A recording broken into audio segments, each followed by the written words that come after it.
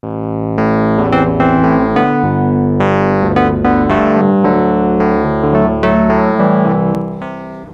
good morning. It's a bit of an unusual day. This is Greenhill Halt, which most of you will know from our videos is our current exhibition layout.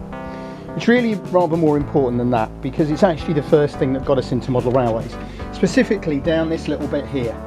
When we first ballasted that and did the scatter, it just looked like a model railway, and we put a lot of effort in. We painted the sleepers, and this really is what fired us up and then became almost by default our exhibition layout.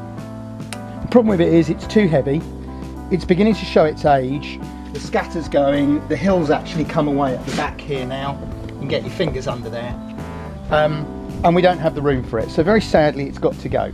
But what we had a thought of, and I'll show you the magazine at the end of this, we'll do it as an edit, was a guy writing in Continental Modeler gave me the idea that if we save some of this, then the work's not lost, and if in some ways it sort of lives on. And then Douglas actually had the idea that we could do better than that and actually cut a big chunk of it out and use it ready built for our next layout. So what we're going to do now is just take this apart and take some of the bits off to use for the next layout. So let's show you, let's have a go and see how it goes. So what we're hoping to do is take this whole village off, including the hill. Now I suspect that this will then later have to be cut off separately, but for the moment I'm going to try and do it as one piece.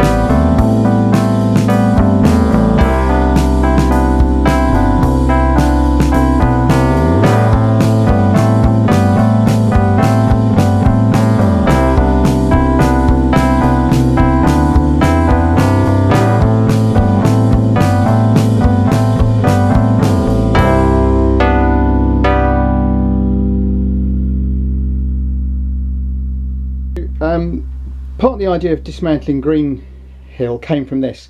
I read Continental Modeler. I find it much more useful for freelance model railways than Railway Modeler, that's become very, in my view, formulaic.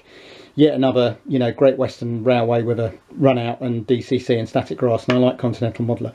In this month, particular edition, that was February 2017, there was this guy called Douglas Rhodes, obviously interesting as well because it's my son's first name.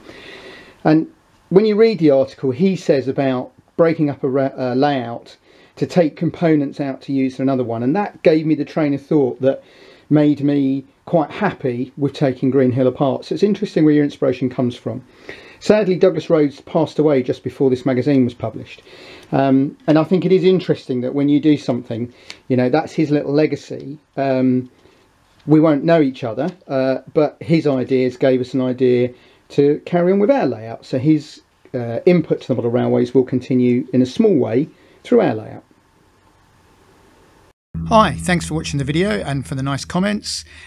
Click on the left for a previous video in this series, click on the right for another video you might enjoy, and please don't forget to click to subscribe, like, comment, etc. Thanks again.